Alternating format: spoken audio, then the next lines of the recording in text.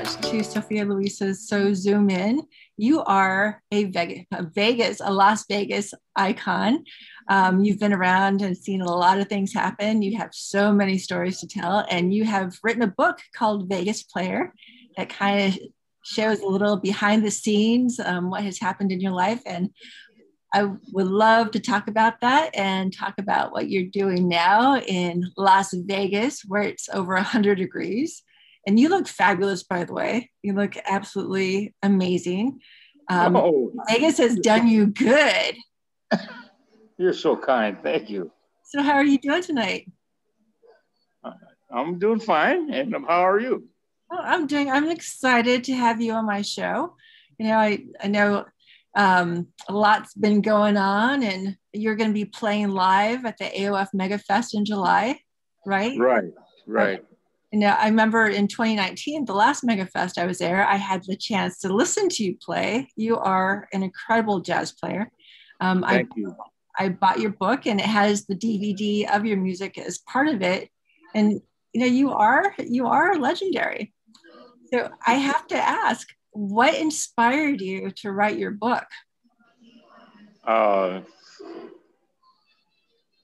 would I say? A lot of people, a lot of fans, people that I've known, even people that are not with us anymore, felt that I had such an incredible life experiences that I should write a book. Well, you know, I would agree with that, because when I was reading it, it read like it could very well be a movie. And you started off in Ohio, in Youngstown, Ohio, correct? I actually know people from there. So that's pretty cool. Now, I would love to hear the story of how you got into playing music. How I got where? How you got into playing music.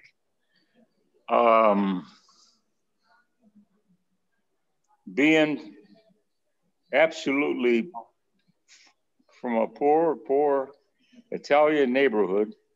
Mm-hmm. And my dad decided that I was going to be a famous musician on his own. Uh-huh. And he went out and paid $387 for the best saxophone he can buy. It took him 6 years to pay for it. Oh. And with the stipulation that if you go out and learn how to play this, and if I ever see you walk into a steel mill, I will break your arms. So you better go out and learn how to play this, make something out of your life. Now think about that for a minute. Somebody's going to buy you a horn and go out there and make something out of your life. It's pretty rare, you know. Right. Yeah. And that's how I got started. But so you're a young kid. How did that make you feel? You know, being told that you're going to do this. I mean, did you? How did that make me feel? Yeah. I mean, were you a fan of it? It made me feel wonderful in the sense that he thought so much of me, and I you know, being 8 years old, mm-hmm. that he would spend that to me was like tons and tons of money. That I you know, that was a lot of money in my brain. Right. And he go out and spend that much money and thought that much of making me trying to make something out of my life. It made me feel great. And I became so dedicated.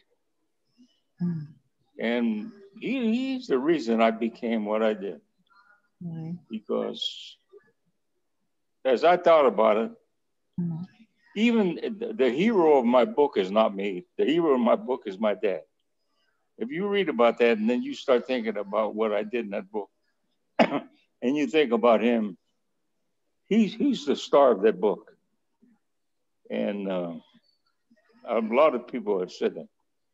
So you're not the star in that book. Your dad is the star of that book. And I really believe that.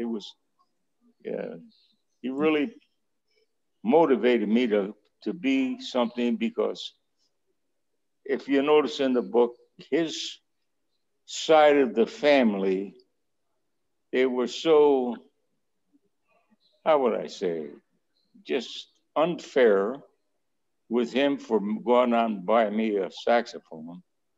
Spent to them $387 spent on an 8-year-old boy was throwing money out the window that nobody had. Nobody had any money. Right. I was, you think about depression, and you going up 7 miles away, bumming a ride to go to a golf course in Caddy and come home with $2 or $3. Spend 6-7 hours up there. That's what kind of money we had. Nobody had any money. So he really got put himself in a pickle, and all of his family got angry at him, and so on and so forth. So that's how I got started. How did you learn? Did you take music lessons, or was that part of school, or did you teach yourself? How did you learn how to play the saxophone? Oh, well, then he found this friend of his who played in those days, a lot of Italian older fellows that came over from Italy played the accordion. And he looked up his friend and asked him who was the best saxophone clarinet teacher in Youngstown. And we found out who it was. It was a guy from Rome, Italy. And he went down there and he talked to him, and he got my little two lessons a week. Oh, wow. $1 a lesson. Oh, wow. Yeah, $1 a lesson. And then at times, at that time they used to have strikes. The steel mills would go on strikes and they would have no money at all. And this Italian teacher would allow me to come in and take lessons for no money.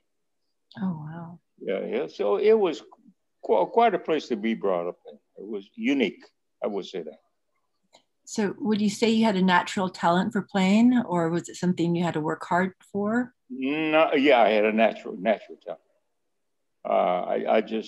I became like a phenom. I was doing things at such an early age. It just was so natural. But I was putting a lot of 4, 5, 6 hours a day in it. Right. And you figure it out when you're 8 years old, 8.5, and you're putting that much time into it,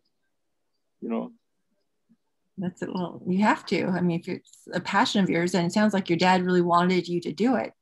Yeah, and that's why I said being indebted to him, for him going out and wanting me to be something, that's what motivated me to do that. That's why he was the star of my life, my dad. Oh.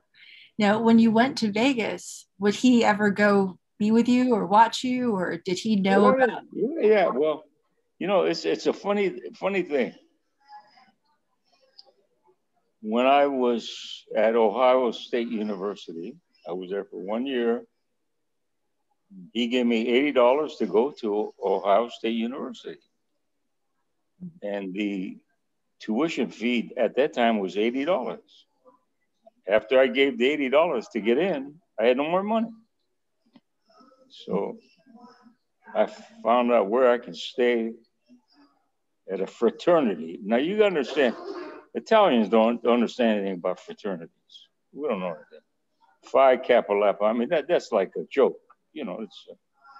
And even today, I don't even know what it means to be in a fraternity. But I went there and I stayed up in the attic, no air conditioning, nothing, no heat, nothing. And eating mayonnaise sandwiches and peanut butter, and you have no money. I mean, see, a lot of people don't understand what life is without money. But God has a way of making you survive, helping you survive. Right. And all I cared about. So anyway, I got into Ohio State University and I took an audition. I would make sure to say it was over 225, 230 clarinet majors auditioning for the Ohio State Symphony Orchestra. And here I come in.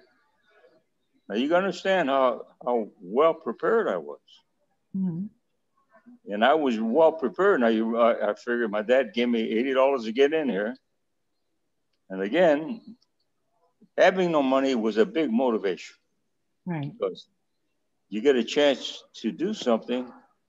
Anyway, make a long story short, I became the solo clarinetist in Ohio State Symphony. Oh, that's fantastic. Yeah, and you know, from that time, and I was there for 1 year, and I got very tired of the weather, right. Being in the Air Force ROTC, which is not why I went to Ohio State. Right. And going down to the Ohio State Buckeye Stadium. Oh my goodness, who's that young man there? Dell is joining us. There he is. Yeah. So, Weston. So you played the clarinet with the Ohio Symphony as part of the college, yes. Right? Okay. Hi, Dell. Hi, beautiful. How you doing? Thanks so much for joining us. I'm talking with. I love that you're only shooting the top of Jimmy's head. That's beautiful. He's on his phone. Well, point the phone down. What is he, slow? What's going on? Jimmy. He is chillaxing in Las Vegas. Jimmy, did you get younger? Oh my God, you look good. You're like a candy bar to me. He looks great. He's sexy. Please continue your story. I didn't mean to interrupt. Please continue. So thank you for joining us. So Jimmy was telling me that he was in the Ohio Symphony playing the clarinet. He was the only clarinet. He was the only one who played clarinet, the soloist, right? Ohio State Symphony, yeah. Ohio State Symphony. Now he's just a natural talent. You are a natural talent. Now you also play the flute. When did you start playing the flute? Actually, 2 weeks after he met me. What was that? I said 2 weeks after you met me. When my dad bought me a saxophone, he bought me 3 records to listen to: Stan Kenton, Woody Herman, and James Moody, a black saxophone flute player. And that's who I fell in love with, James Moody. Mm. And that's how I found out what a flute was. You know, you understand that nobody comes to you and says, this is a flute. Right. You just, once you become exposed to something, and as a young person, and you figure, well, I'm learning how to play music, and I'm hearing this great black jazz musician playing flute. And to me, it was like so delightful, so invigorating. So I found out what a flute was at 8 years old. I eventually found, I can't remember how old I was when I got a flute, but I got it quite young in my life. And I became one of the world's great flute players. So I don't remember how old I was. I can't answer your question. Well, no, quite early in my life. It sounds like you just pick up these instruments and it just comes to you naturally. I mean, well, nothing comes natural. You have to have a desire. Well, but it seems you like have to have a desire. You have to have a goal, and you have to know why you are trying to achieve what you're achieving to. Again, it goes back to my dad. Right. No matter how you look at it, I had such indebtedness to make him proud of me and get his family members off his back. I just felt I'd do everything I could in my power to be as great as I could. So nothing comes natural. When you pick up a bassoon when you're 14 years old, I mean, that is like a whole different world. Mm-hmm. And picking up a bassoon is like trying to drive 2 cars at one time. That's how hard that instrument is. Yeah. So anyway, I was trying to just direct you in the right direction. Nothing comes natural. Nothing. You know, Jimmy, you're giving such great information, but the phone is so low that we can't see your face. Well, I don't know what to do. You got to get rid of the headroom so we can see that beautiful face. Yeah, now you're talking. Now we, oh, okay, great. Thank you, brother. More of that big, beautiful head. Thank you. Okay. Well, okay. I have to ask, how did you guys meet? You know, this is a note. Jimmy, you I was at the Tropicana and I had been drinking. I tripped and Jimmy's passed out. You must have been, I don't know what he was passed out. I trip and I fall onto his sax and he says, "Don't touch my horn." And I said, "Oh man, you probably can't even play this." And he picks it up and he starts playing. And I teared up, and the next thing you know, he's working at AOF and befriending me and supporting me and loving me in a way that no one ever has. And it's just been the most wonderful relationship since then. I got to tell you, we met through a great guy named Mark Giordino, a really great man who's been phenomenal in my life and to my family. And I should have been better than him, and I will be one day. But Jimmy was a result of that relationship with Mark. And my God, what a great friendship it has been. Oh, my God. It's funny because, see, he's right now, the place he's at, it's a private golf club, which people like me can't go to. And I'm not there right now. I wanted to go there. I wanted to have a nice meal, but I'm not allowed. Thanks for nothing, Jimmy.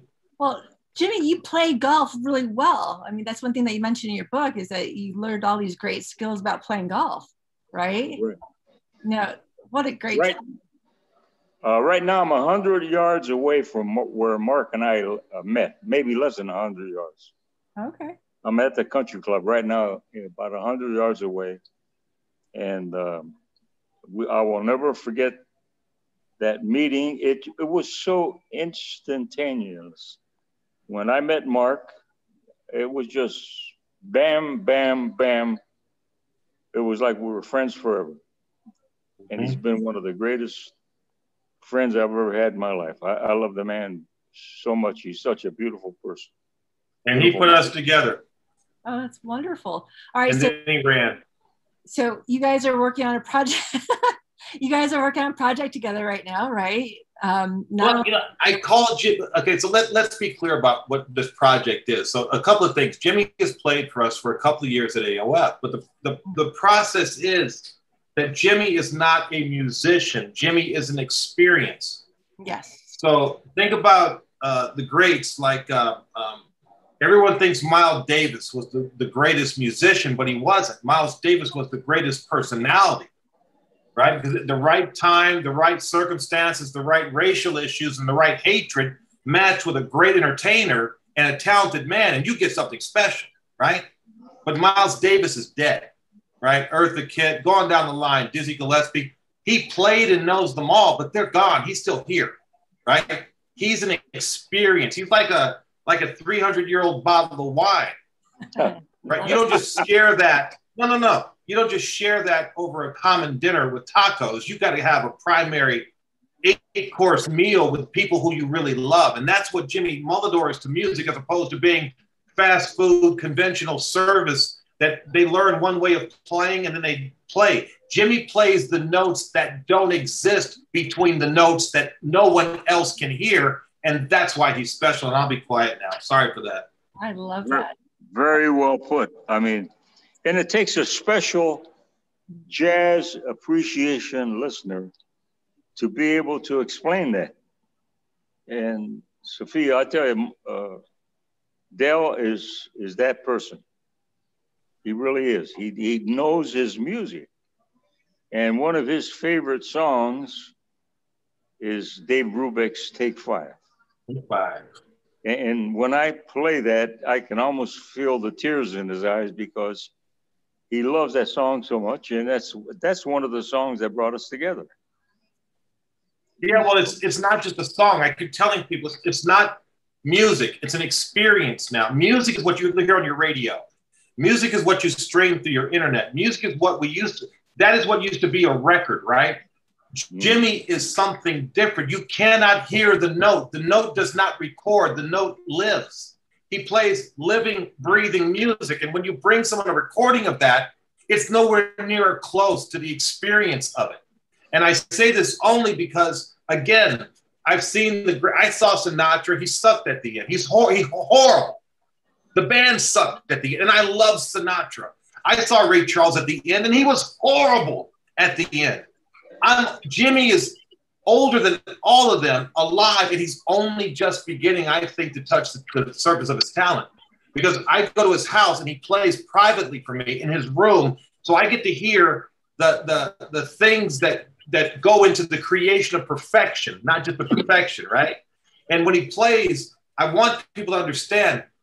I used to travel and do a lot of management. I managed a lot of great people in my life and traveled with them and did great shows, but it was the experience of the person, not necessarily the format or the item they were using. So it may have been music was their tool, or martial arts, or writing, or artwork. That's what they were selling.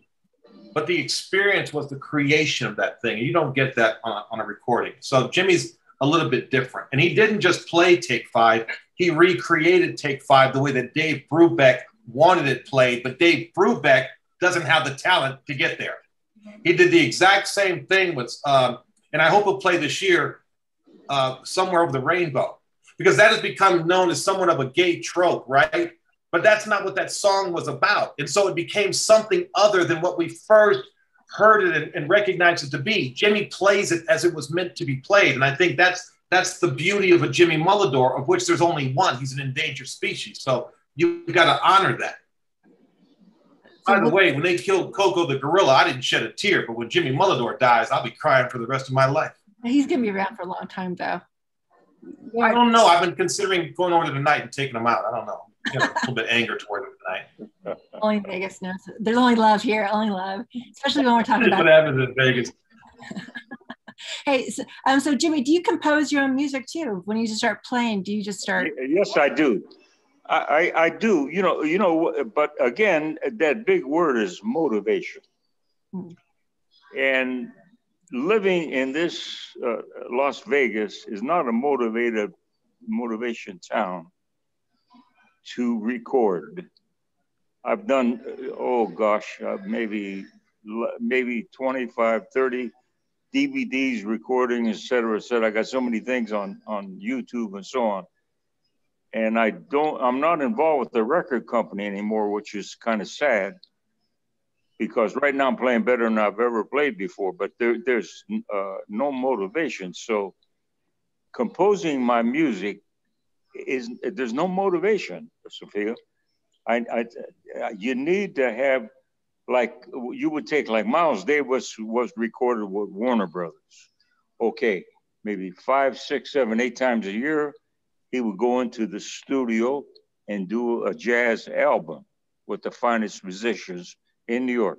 He would be motivated to write 1 or 2 or 3 songs. Then he'd have other great musicians that work for him write originals. But over here in Las Vegas, this has become a one-horse town. It's not really a great music town. So again, to answer your question, I don't compose because I'm not motivated. So what would motivate you? What would inspire you to start creating? I just told you, if I had a record contract with a great company, yes, I would be motivated. I would be writing my behind. And I have 12 CDs out there. I've written about maybe 8 to 15 of my own originals. And yes, that would motivate me to write my own music. But to go home right now and sit down and write my own music, I keep asking myself, why? Why? What am I going to do with it? Well, you know, if I had a record company that was going to go out and produce it and distribute it all over the world, it'd be a great thing to do. Just like I would like to write another book. I have so many. Weston knows more stories about me than most people do. I've given Dale more stories of inside stories through our luncheons, and so on. Dale Weston can write another book about me. Well, it's a little bit. It's a little bit different. What happens is that Jimmy has been gracious. And Jimmy, you know, this is a great interview. If you would just keep that camera on that pretty face and not on the top of your head, it'd be great. There, yeah. Now you look like Charlton Heston about to have sex with Pam Grier. Anyway, that's Omega Man, just so you know.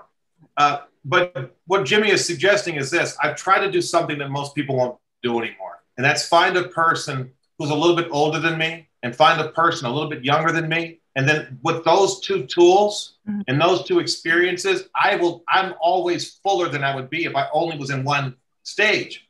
And I think a lot of young people, they did a study that I think that it came back 60% of young people had no faith in God. And they also had no faith in authority. So they have no direction. And what I feel like Jimmy gives me a connection to all that history that I will never experience except through him. So when he's telling me these stories, I said, Jimmy, you know, I want to do an option for your book and for the movie. And so I'm creating a beautiful pitch deck for the Jimmy Mulidore story based on his book, The Vegas Player, as well as other stories that he's let me in on. And I got to tell you, when people like Jimmy move forward, you lose everything. Right. And I think that younger people don't understand. When you've lost everything that came before you, you have no basis in the understanding what your future could be because you have no past. And so I want to maintain my past, and people like Jimmy do that for me. So I want to honor him with this production to try and make this happen the way it should be done. Right. And not just the way that the book said, because the book only has, you know, the partial truth. I keep telling Jimmy the truth is in your words, not in that you speak, not in what you wrote. What you wrote, people will read forever, so you won't tell the whole thing. Right. But what you say, I know was real because your heart is in this, and your love is in this, and your life is in this. And that's why, Jimmy, I think you should keep writing music because those things are in there, and someone will be served by them more than you can imagine. Joshua Tree is my theme song, but only the way Jimmy plays it. That's beautiful. So has the script been written? Is it something that... We have a couple of people who are circling. Yeah, beautiful. And then I have my version. Wow. I'm a little partial to that one because it starts out with the danger of Jimmy Mulidore and not the music of Jimmy Mulidore. See, I think that people don't understand something about a survivor and a talented survivor. When you're talented, there's always someone coming after you.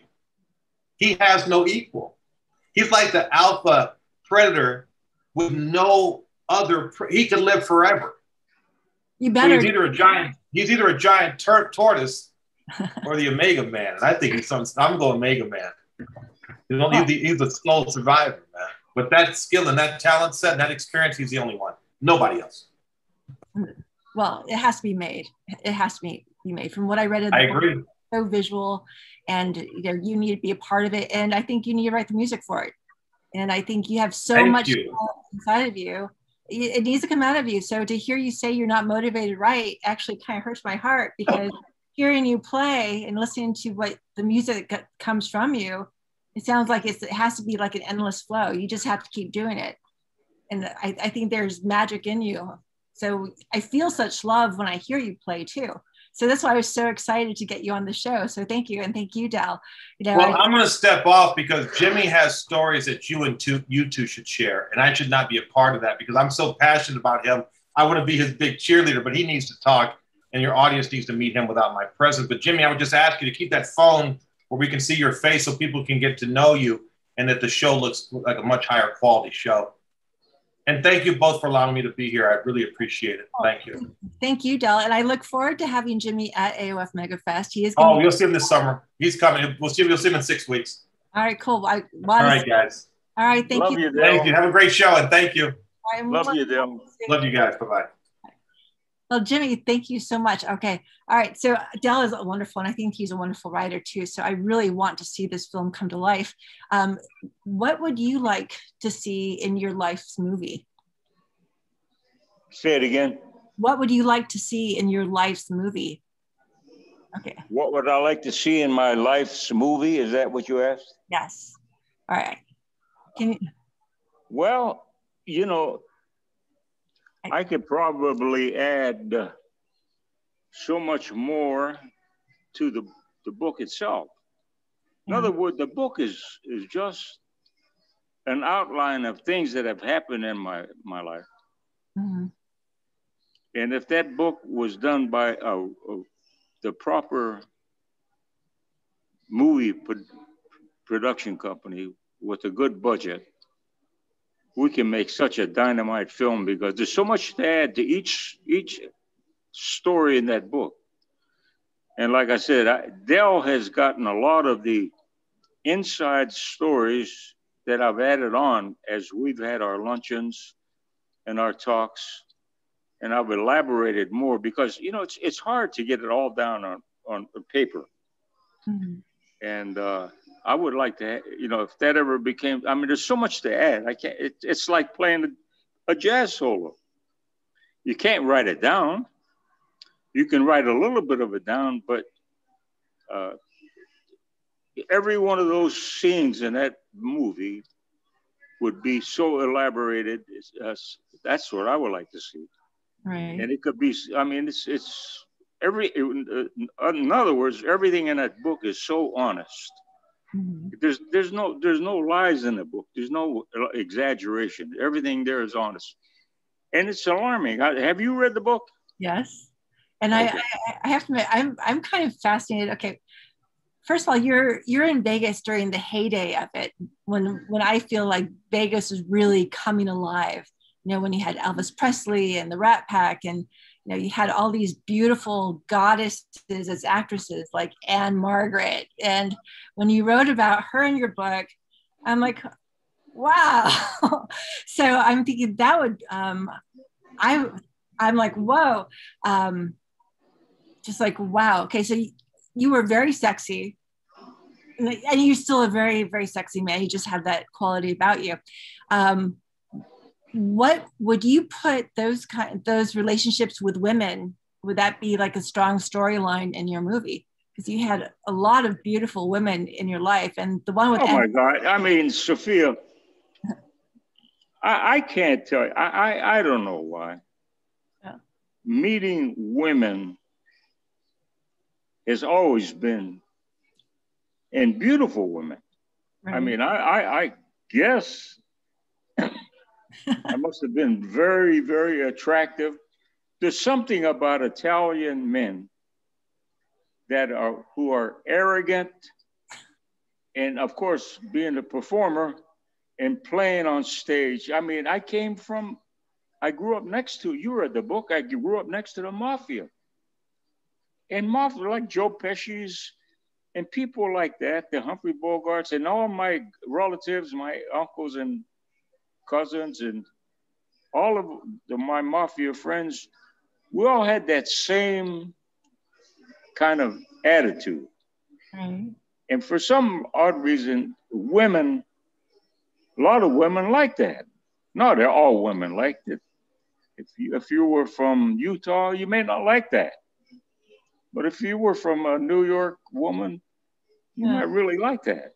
And like when Anne Margaret came to rehearsal, mm-hmm. and I got to be very careful on the air, because as she, make a long story short, I was yelling at one of my cello players, mm-hmm. during the rehearsal before she started to sing. And we were rehearsing a song right before she started, and I was yelling at a woman cello player. And from some odd reason, we never had met before. And she said, "Why are you so mean to your violin?" She thought it was a violin player, it was a cello. Mm-hmm. And I looked at her, I said, "None of your business." I never met her. And the reason I could be that arrogant is Baron Hilton, who owned the Hilton, and mm-hmm. Henry Lewin thought I was God. I had my own string group. I was the conductor of the shows. Elvis thought I walked on water. Believe you me, I had everything going for me. So there's nothing, nobody could harm me. Nobody can get me fired. So anyway, I said, there's none of your business. just leave me alone. Anyway, after she got through singing, Stand By Your Man was one of the songs. She said, what do you think? And I said, well, I'm going to change the wording a little bit. You'll have to look it up in the book. She says, well, what did you think of that? And I said, well, do you, Sophia, do you know what a vibrato is? A vibrato, no. What is so it? If you were vocalizing Mm-hmm. and you sang a note, say, stand by your man. So if you use a little vibrato on there, make the vote waver a little bit to make it sound more attractive. Instead of saying, stand by your man, you would make a vibrato in it. Right, okay. Well, she couldn't get it fast enough. It was very laborious. So she said, what did you think? And I said, your vibrato sounds like a dog. I'm going to change the word. Bumping a football. Okay. I use a different word. Read the book, right? Okay. Yeah. And she said, that's terrible. I said, well, why did you ask me then? You asked me what I thought. I said, you got to remember one thing. I don't lie. I said, if you want to learn how to sing a little faster, come down to my dressing room, or otherwise, let's move on and we'll rehearse your show and get on with this. So anyway, okay. An hour later, she came down to my room, and with 20 minutes, our romance started, and it went on for 7, 8 years. And that was the end of that. That is what I'm telling you about. My type of personality, either loved it or you hated it. Right. So that went on with Raquel Welch, a lot of women. Right. I'm not going to sit here and be a braggadocio of women that I've made. Like that's not why we're on here.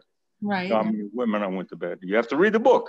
And I think that's part of music too, because when you play the music, it becomes so much of you.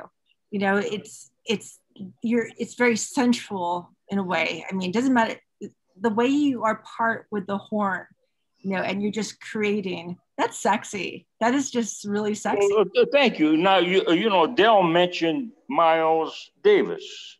Mm-hmm. Now, Miles Davis's wife, mm-hmm. Frances Davis, got tired of getting beaten up by Miles. They were living on the floor below Diane Carroll, a great performer in her own right. And while Diane and I were performing together at the Sands, mm-hmm. Karen came to me, she said, I got somebody that wants to meet you tomorrow night coming in from New York. And again, what we're trying to portray is why I had so many women. Because I was like Miles Davis in a sense. Miles, I don't, the only difference between him and I didn't beat women. Miles was a nasty person. But when he played his trumpet, he dressed to the nine. I mean, he was unbelievable as a dresser. He was lean, mean, and sexy. And women felt crazy over Miles.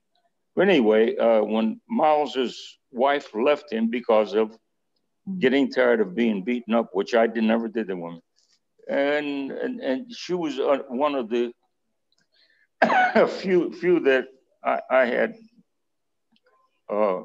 quite an affair with for quite a while. And, and she liked me because I guess I was similar to Miles in a sense.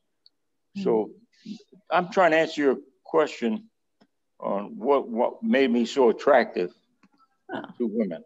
Yeah. I don't know if I'm doing a good job. I'm trying. Being a young man, talented, you're in Las Vegas. It's just like it seems like it was just part of it. And it sounds like you're having the time of your life. You were. I did. I got away with murder, in a sense. Like for instance, how can you explain working at the Sands Hotel with the likes of Frank Sinatra, Dean Martin, Jerry Lewis, Sammy Davis, Red Skelton, Diane Carroll, Betty Grill, everybody that worked at the Sands Hotel, the band leader, Antonio Morelli, who was associated with the mafia. Sinatra could not get Antonio Morelli from not conducting his band. He could not get him out of there. That's how powerful Antonio Morelli was. And for some odd reason, he grew a fondness for me. He even told my mother and father, he says, I never had a son, but if I had a son, your son, Jimmy Mulidore, would have been the perfect son for me. Anyway, I went so many times I tried to quit Antonio. He would never let me quit. So one night I went to him, I said, and I called him Anthony. Most people would not dare call him Anthony. His name was Antonio. I said, Anthony, I said, I'm going to leave the band. He said, why? I said, Red Skelton comes over here. He's on for 2 hours and 10 minutes. And I got to go to the bathroom. I can't sit here for 2 hours and 10 minutes. Frank comes on. He's on there about an hour and 55 minutes. Sammy's on for 2 hours. Jerry Lewis is on for 2. I said, I got to get up. I said, I can't sit here for 2 hours. I can't sit here for 2 hours. Mm-hmm. He said, well, go to the bathroom. I said, so you know what I did, Sophia? What's that? During the show, I got up and went to the bathroom. Good for you. Well, but think about that, though. Think about that. The show's going on, and this arrogant person, me, getting up during the show with Frank or Dean, doing their show, and I'm getting up, walking off the stage, going to the bathroom. Now, how many people can get away with that? That's the kind of person I am. Okay, so you go to the bathroom and you come back, or what happens? Oh right? Yeah, I'd come back, sit in my chair and play the show. Okay. And to the bewilderment of the guys sitting in the band, looking at me like, what in God's name does this guy have? I mean, we wouldn't dare open our mouth with Antonio Morelli, and this guy's getting off the stage and walking off, going to the bathroom and coming back during the show. So I'm just giving you an example. I had the time of my life, yes. Good. I really did. I had the time of my life. You have to read about Henry Lewin, how he took me to Washington to play for Ronald Reagan and Gorbachev, with Danny Thomas, who I almost married his daughter. It's incredible. I mean, I've had so many ins and outs in life. I can go on and on. You might want to go back and read the book again, because there's some things you're going to read about Betty Gribble. Who was the love of your life, or who is the love of your life? Who was the love of my life? I've gotten so. That's a good question. Who was the love of my life? My first wife, I was madly in love. I've gotten so burnt,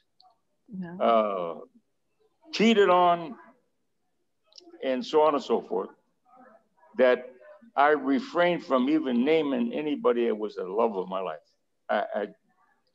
I'm so disillusioned with women being distrustful, lying, robbing. I made so much money, Sophia. I don't have the money that I made. I've gotten robbed by my sister, my relatives, friends, ex-wives, right down the line. So my love of my life doesn't exist anymore, because I don't trust anybody. And it's hard to trust, because to my way of thinking, women lie. They lie. And if they lie to you, how can you trust them? How can you allow yourself, your feelings and everything to go to them? Because they just keep lying and lying and lying. So whoever I had the love of my life, I find it very hard to believe them anymore. So I can't even give you anybody who was the love of my life. Right. So would you say music itself is the love of your life?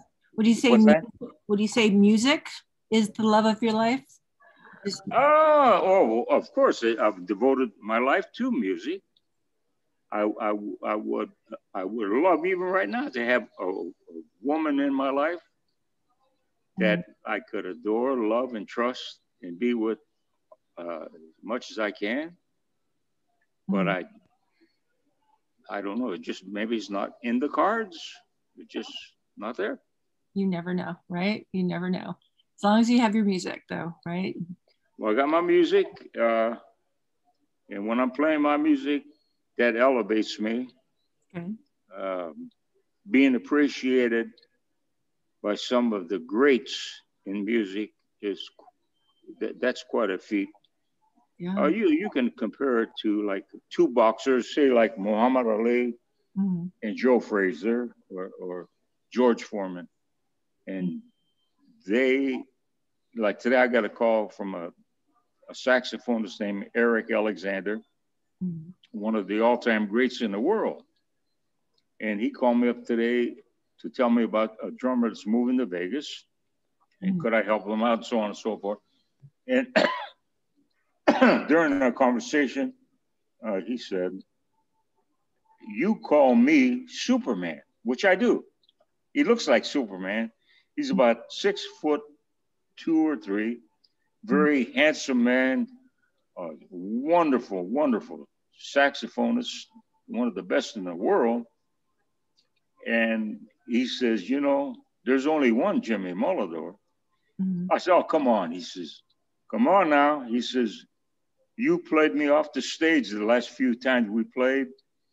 I said, "But Eric, come on, you were drinking." He says, No. He said, No. He says, "You are one of the all-time greats, and I still talk great about you all the time." Which Sophia made me feel wonderful. Now you're talking about, like I just gave you an example, like Muhammad Ali, George Foreman, Joe Frazier. When one of your cohorts call you up and say that to you, that means a lot to you. Right. Because they play the same instrument. They play jazz. Jazz is not very easy to play. Wow. And when somebody like that, you know, and musicians are very envious, jealous.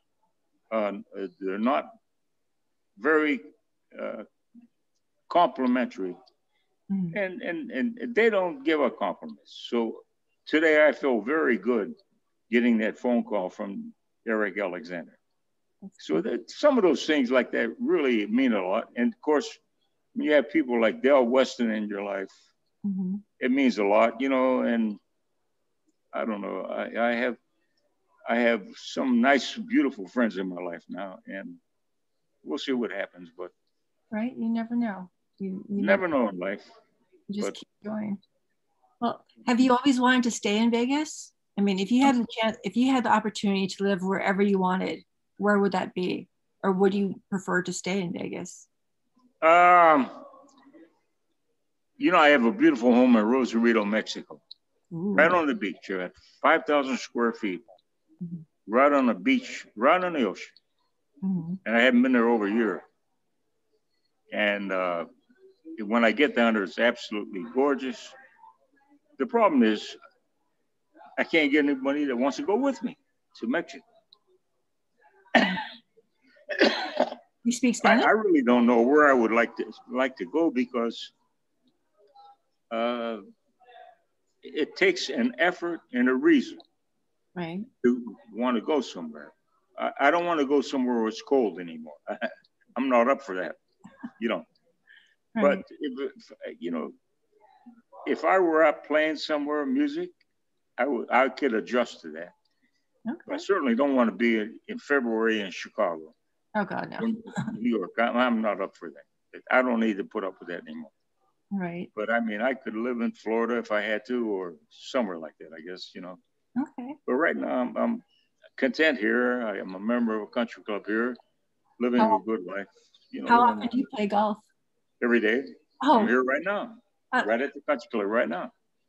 And do you play golf the first thing in the morning or the evening, or? No. Golf fits into my schedule only when I wanted to, and I don't play 18 holes of golf anymore.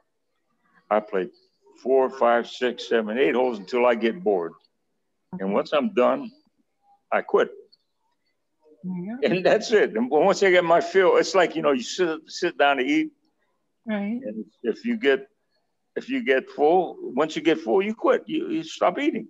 Right. So golf, I don't play golf for score. I mean, I'm still a good golfer. Right. I play just to hit the ball, some great shots, perfect shots, good putts, and that's all. Then I go work out every day. Here we got a workout room, and I come upstairs and get a bite to eat up here, and that's it. That's what I do. Then I go back home and I practice my horn for a couple of hours, and I have a few friends come over and enjoy their company, and that's it. Nice. So how would you say Vegas has changed over the years? Vegas. I can't answer. I'm so not much part of Vegas anymore. Yeah. Geez, I mean, very, very, very seldom do I ever go on a strip. Okay. And like my son, James, was the food and beverage director at the Cosmopolitan until all of this stuff started to happen. Right. And he was on his way to becoming the president of a hotel. Bright, beautiful future, but that ended that. And I was starting to get into the hotel situation. So that ended. And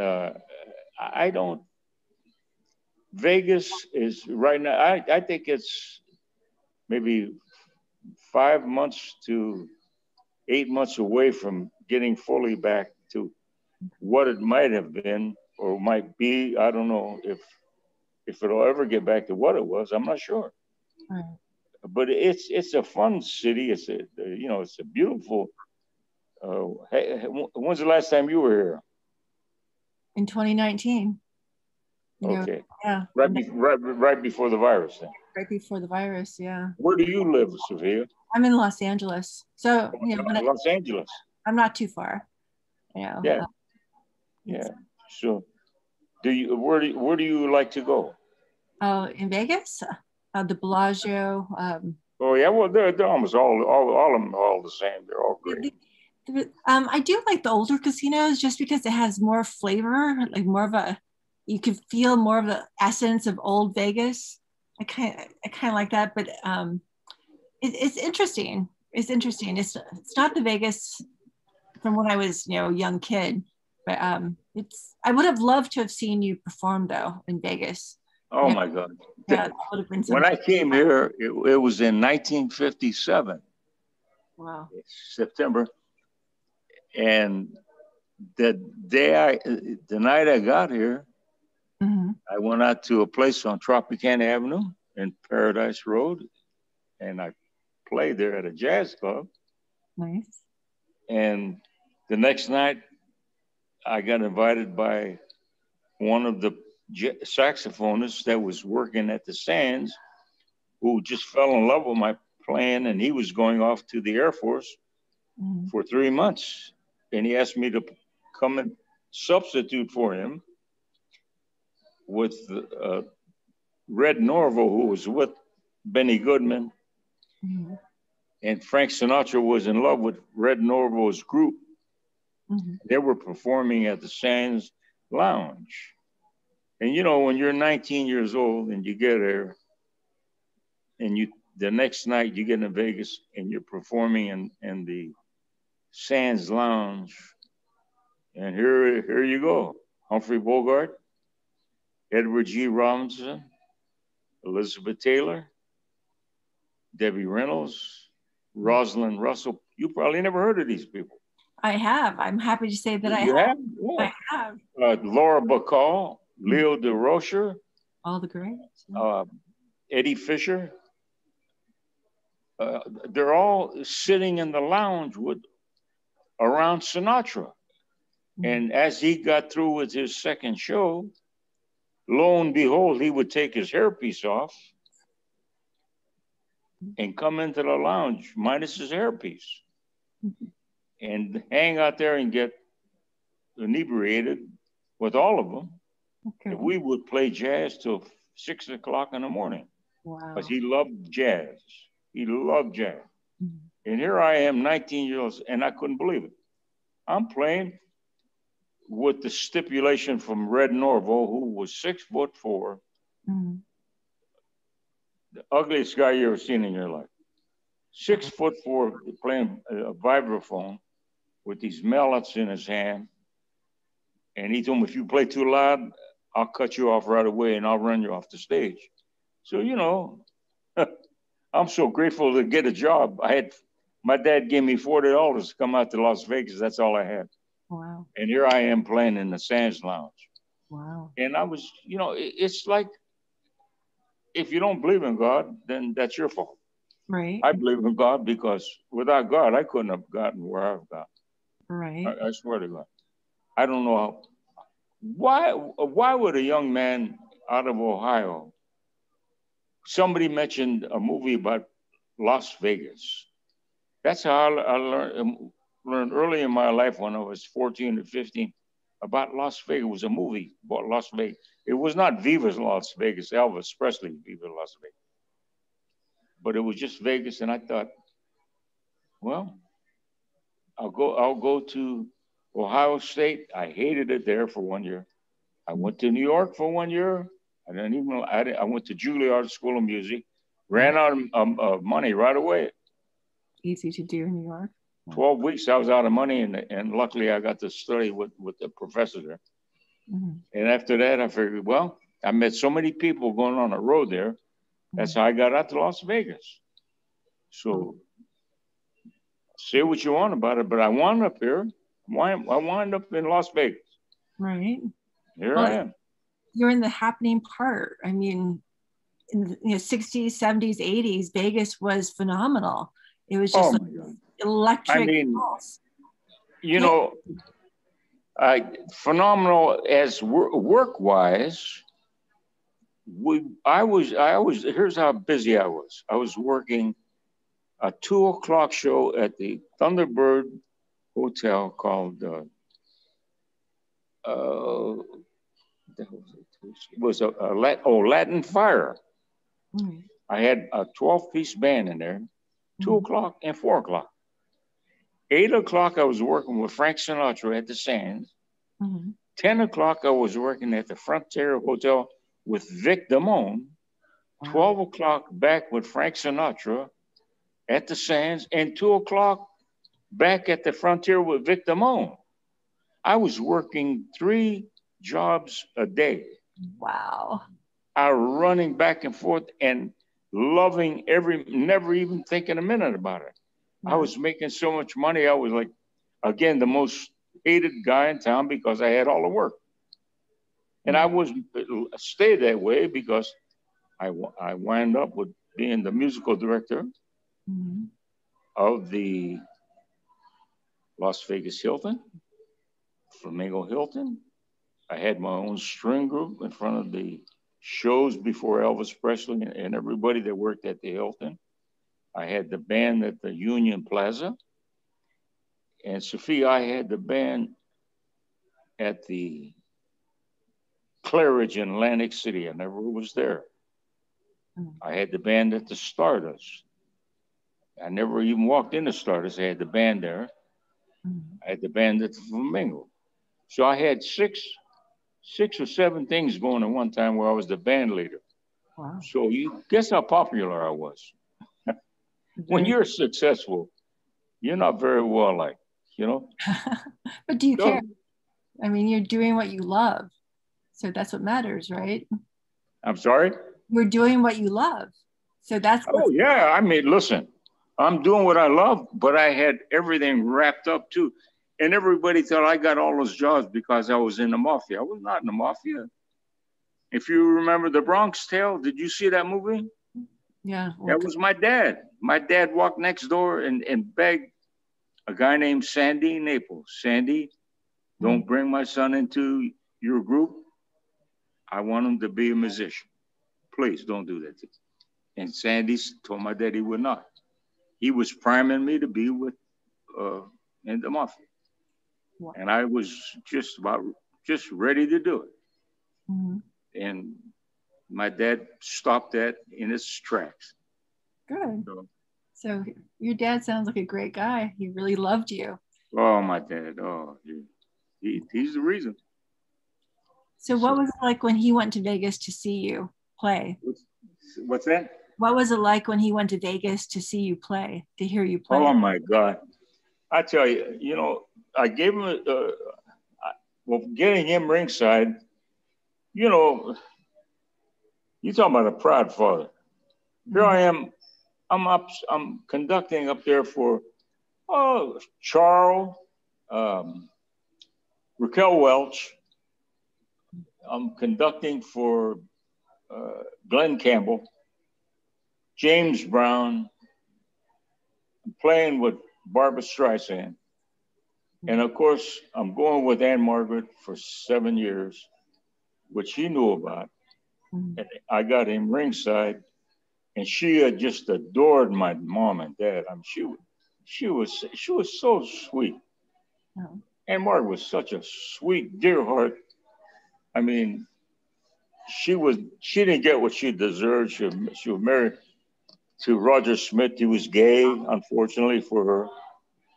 And she kept complaining to me that I'm his meal ticket and so on and so forth. You got to read the book, though. Mm-hmm. Go back and read the book. Whatever. The Vegas Player, JimmyMulidore.com, right? Got to get that book. Silent E, Jimmy Mulidore. JimmyMulidore.com. Got to check it out, The Vegas Player. Okay. All right. Anyway, I hope I'm not overdoing your time allotment, but. No, I love it. So anyway, yeah, I hope I've covered a lot of ground for you. Yeah, I just think it's beautiful that your father was so proud of you and that he got to see you live the dream he wanted for you to be. Yes, yes. And that's yeah. Rare. He came out here. He came out, had shows with Gianni Russo at the Venetian, the Godfather wedding. He came and watched us. He came to Mexico and seen, you know, loved my house at 5,000 square feet on the ocean. I mean, come on. Coming from a place where we had no money, to now you got $1.5 million, $2 million house over there. I mean, right. I had a beautiful home over there. I had 4 beautiful children there. A beautiful daughter lives in England, who was an actress in Indiana Jones, my daughter Lisa. And, you know, he saw all of this. Nice. And, you know, it really made him proud. And I'm glad I accomplished that with him. Good. And I'm glad you had that relationship. That's really special. That's really special.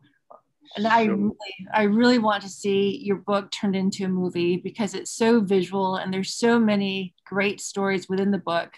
I would love to see it come to life on the big screen. So I think I do too, Sophia. So I would love for you to write the music for it too, because you are. Oh, I guarantee. Now that would be a motivation. Well, you got your motivation right there, Jimmy. You got to write music for your movie. That would motivate me. Yeah. Anyway, I guess they're going to close up here now. So. All right. Well, thank you so very much. All right, The Vegas Player, JimmyMulidore.com. Check it out. You get a free or a DVD of your music. It comes with the book, which is absolutely. Hey, by the way, look at the DVD in the back. Okay. There's a DVD. I'm featured with Bobby Darin. I'm featured. You show me featured with Elvis Presley playing the famous American Trilogy solo, flute solo. I played a flute solo if I were a carpenter with Bobby. I'm doing a show with Gianni Russo at the Venetian. There's a lot of wonderful things on that DVD if you get a chance, Sophia. All right. And you're going to be playing at the AOF Megafest in July. Are you coming up for the show? I am going to be there, and I hope to see you, and I want you to autograph Why wouldn't you see me? You better see me. I better see you. You're going to autograph a book, and I would love to have a photograph taken with you, if that's okay with you. Absolutely. Yeah. I'll autograph the book, and I can't wait to meet you in person. I look forward to it. Thank you so very much for your time. I greatly appreciate it. All right. Stay safe out there. I will see you in a few weeks. All right. Sounds good. Jimmy. I will say goodnight to you, and I really enjoyed talking to you. Likewise. I'll talk to you soon. Let's say goodnight to our dear friend Dale. He was wonderful. Thank you, Del. Mwah, and mwah to you, Jimmy. Thank you so much. Good night. Good night. Good night.